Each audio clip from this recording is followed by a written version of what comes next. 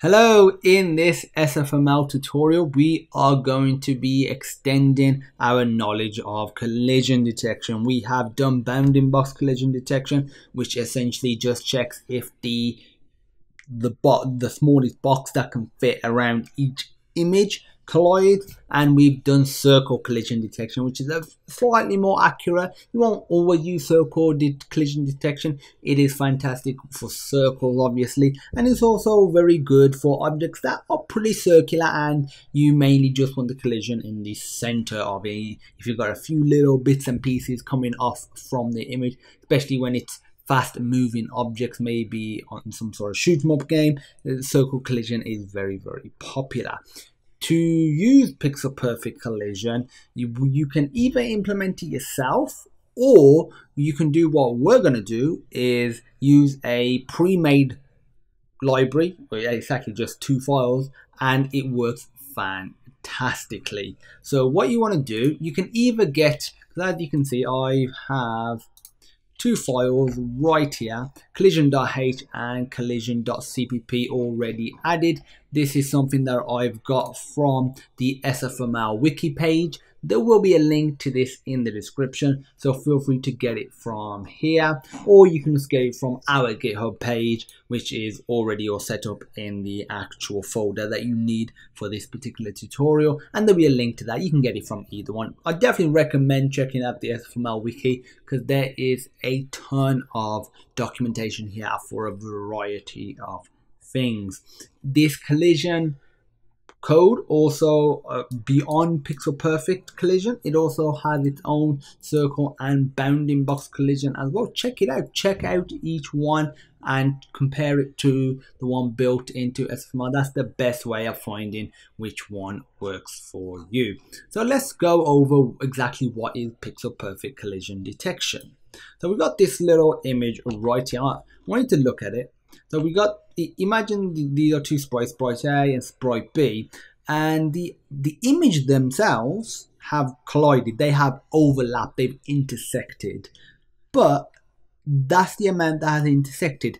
Would you consider the 2 sprites, aka the 2 circles, to have collided? Generally speaking, if you couldn't see any of these black lines, essentially this box around it, you would say no, it hasn't collided because it's not touching.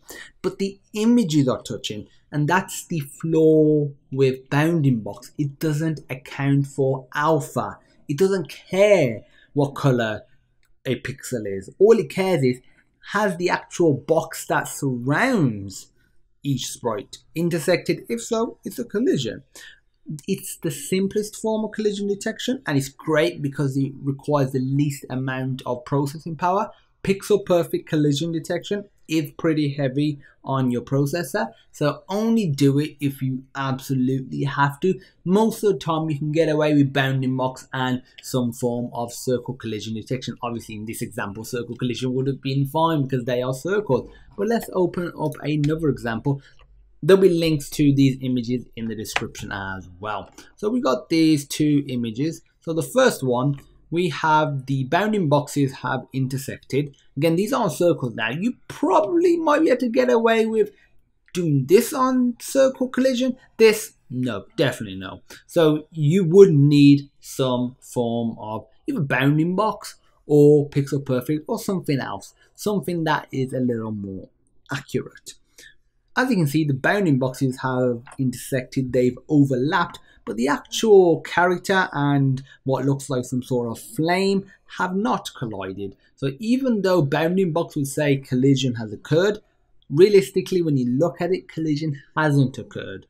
Whereas with this one, as you can see, it is saying real collision because it has collided just right there. And the beauty of using pixel perfect collision detection, this little point here, if let's say it was rotated and it was just touching this little bit here, it'll still work. You wouldn't have to think, oh, is it going to mess up because it's overlapping but it's not colliding? It is pixel perfect, hence the name pixel perfect collision detection.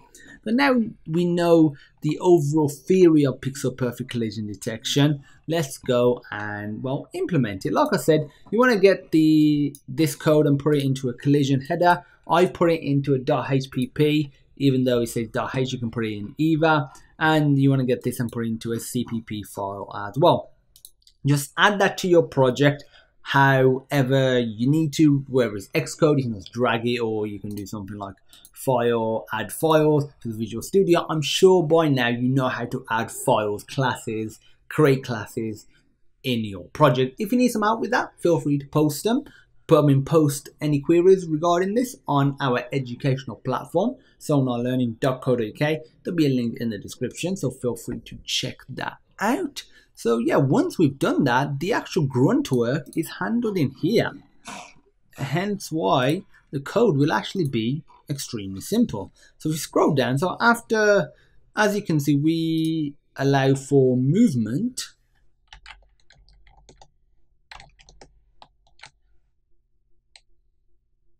Obviously there is no collision yet. Now let's add the collision. The collision is actually extremely simple. All you have to do is if collision, so this is a namespace, and then the method for checking pixel perfect is pixel perfect. It takes two parameters, the first being one of the sprites. It doesn't really matter which one. So I'm going to put Crash Bandicoot, and the next one is going to be the Aku sprite.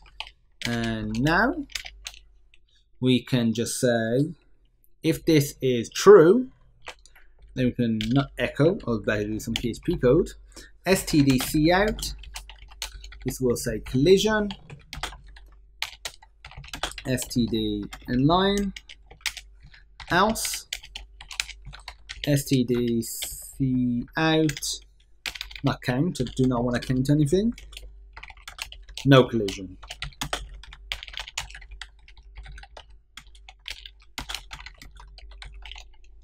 Now let's just put an end line here so it's just easier to read, and that's it. Once you've added the collision include, that's the other thing that you need to do. I already had it, I'm sure you know how to do it. So it's a hash include the preprocessor include directive and the file, so collision.hpp. Once you've done that, so first of all include it and then check for collision. That is it. So just check for it where you would usually update the game. Now let's run it and see what we get.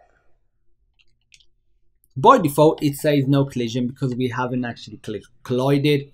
And now let's move to our object. See, as you can see, even though the two images are overlapping in terms of bounding box, there is a gap here.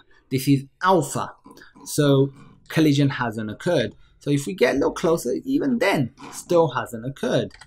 And only now, when we have collided at the top here, because there was a bit of white on the Aku texture. Now I want to show you something really darn cool.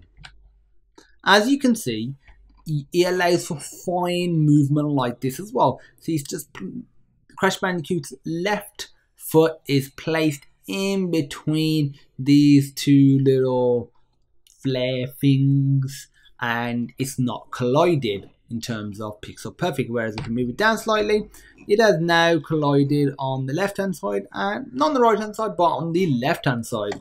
I can show you some more, but I think you get the picture of pixel perfect collision detection. As you can see, it's still saying collision because it has collided.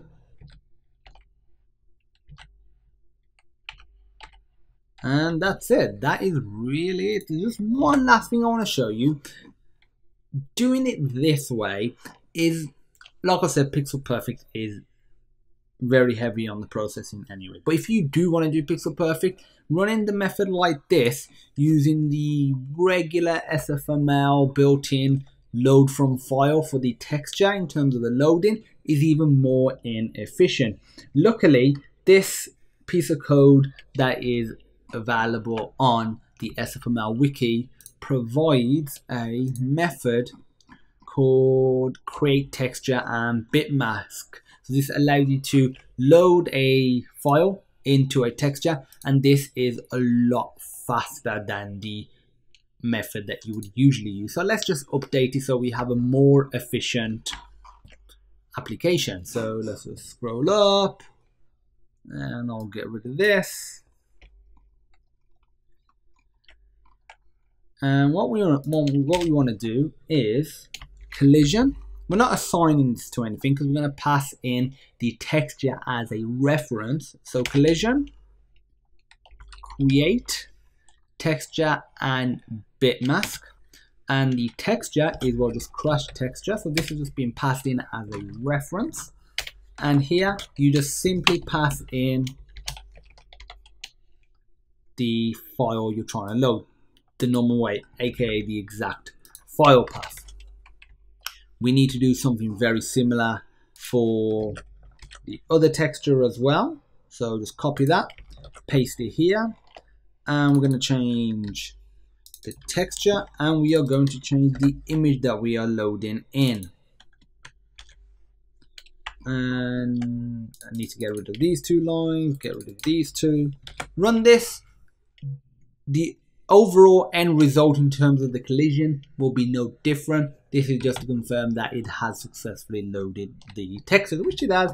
And as we can do, we can just confirm that the collision is working normally as well. So that is it, really.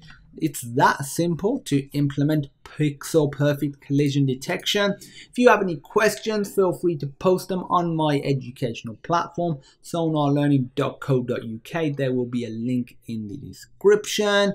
If you like the video, please give it a thumbs up, hit that subscribe button and leave us a comment. Also, there will be a link to the GitHub page in the description, so feel free to check out the code from this video and every video in this series. And as usual, thank you for watching and I hope you have a wonderful day.